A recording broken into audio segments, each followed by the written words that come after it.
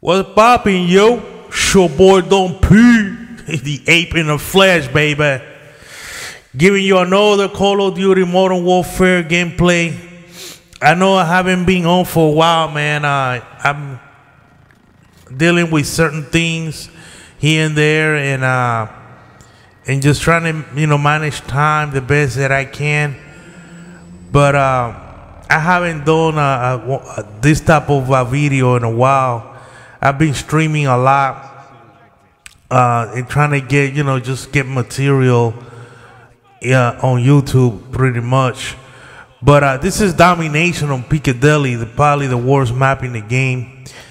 And it's a very old gameplay. You see that B is on the fountain, so you can tell that this is very old gameplay. You could still hear the shot, like the enemy can hear the shatter and the call outs. So it's very, very old, very early, when a very early part of the game when it came out. But I just playing the game, man, doing it the way they want you to do it. I just want to talk to you guys a little bit about this game and what's going on with Call of Duty lately, man.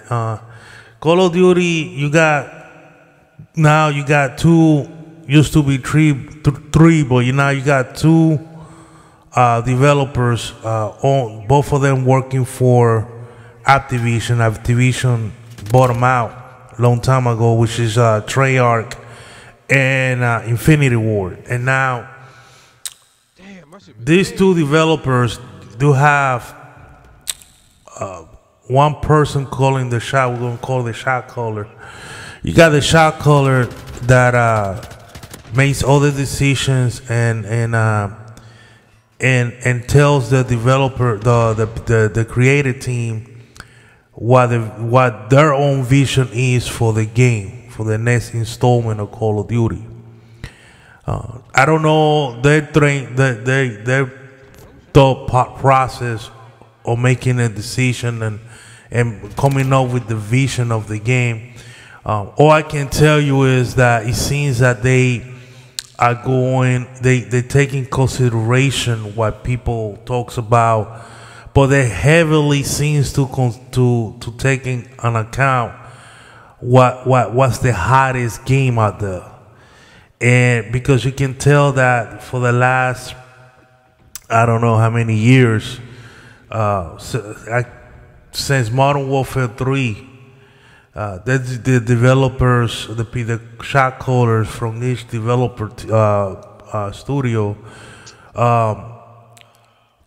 they have imitated games. So they heavily, their vision is heavily influenced by whatever is hot out there,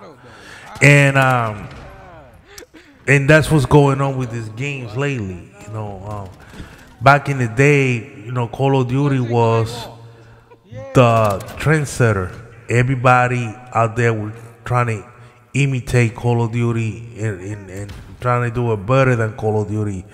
And now, sadly to say, the Infinity War and Treyarch went from being the trendsetters to be the followers, and just trying to see what's hot and trying to imitate it and trying to make a kind of like a Call of Duty version of whatever's hot out there.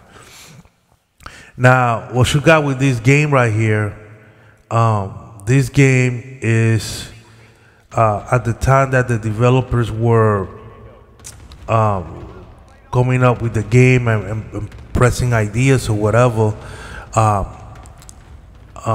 the six, the Rainbow Six was out, and it was hot, and so Rainbow Six was out. It was hot. Battlefield was out. I think probably the one with the lady with the wooden leg or whatever, and so you had a couple games out there, especially Rainbow Six was pretty hot, and this game seems to like being influenced by that game. And people was asking for this kind of game. Everybody wanted to go back to modern day warfare type of style of game. So they're trying to please those people too. So at the end of the day, what they did was they said, okay, let's make a realistic shooter because, Rainbow Six is hot. People is playing it. People like it. This is the trend now is this kind of game. So let's go back to our roots. Let's bring that kind of game back. But we got to make sure that we don't make it too difficult for people to play. We got to make it easy. We got to make it so that people who are not really that good at the game, the average people and those who are not good at the game, which are the people who are about 80%. I mean, that KD is about 80, it's about 0.80 or 0.75 or whatever. And those who had the KD worse than that, those type of people can get jump in and have a safe space to play.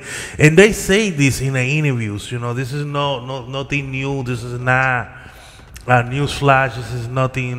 This is not rumors. It's just facts. They talk about this in interviews. They want to create a safe space for those people who are not that great at the game. You gotta take in consideration and I'm not making excuses for the developers.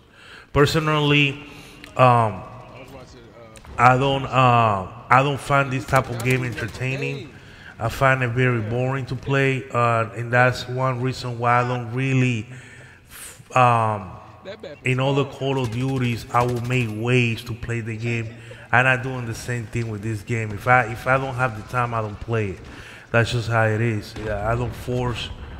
I don't stop doing something to play the game like I used to, where I would stop doing stuff or I just put stuff to the side just to play the game.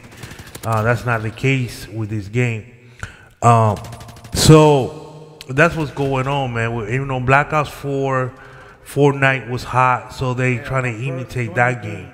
And so you can see Destiny was hot, so they're trying to imitate.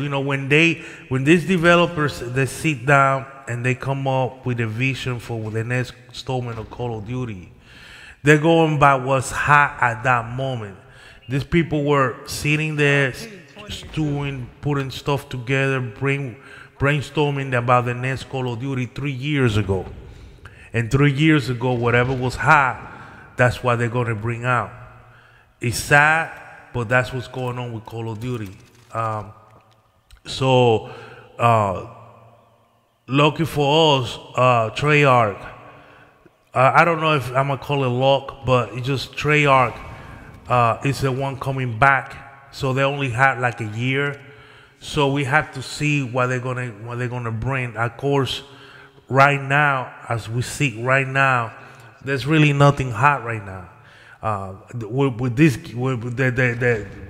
you might not agree with me, but if you look at the games right now that are out right now, this game is the hottest game right now.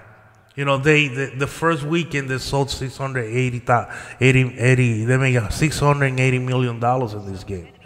So maybe Treyarch will take this game, make their version of it like it used to be, and